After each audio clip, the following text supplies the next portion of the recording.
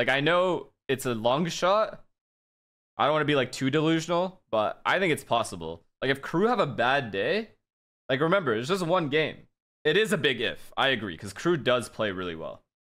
Like, you already know Kesnet's gonna do his thing, but like, listen, okay, here's how I'll argue it, okay? Everyone thought Oxy was gonna destroy G2, and then look what happened. My point is, it's possible for bad days to happen. What if Kesnet has a bad day? Wait. Statistically, we should win. I don't know. There's a world. There's a world, but it's a small world.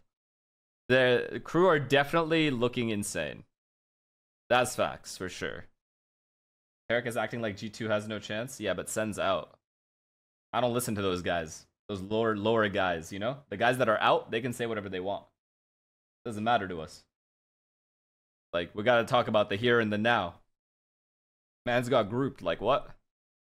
Yo, this guy, whoever this guy behind this social media account is, has absolutely zero chill.